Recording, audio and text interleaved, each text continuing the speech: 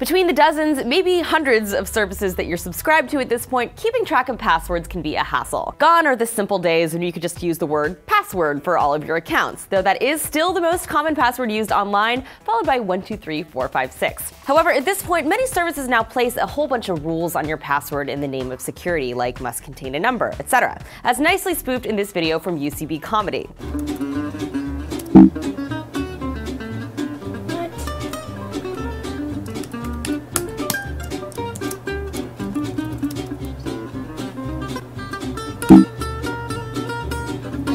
And that's not all that far from reality. Well, now Google is out to eliminate the hassle of passwords while also making your stuff more secure. To do so, Google is reportedly working with the YubiKey cryptographic card. This is a USB log-on device that you use almost like a car or a house key.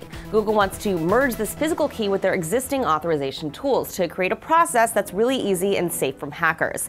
Definitely a promising solution for those of us with password fatigue, although for this to really make sense for consumers, they will need to get other sites to support this device-based password protocol. However, considering how much some of us rely on Google services, it is a good start. What do you guys think? Leave us your passwords, comments in the section below, and passwords if you want.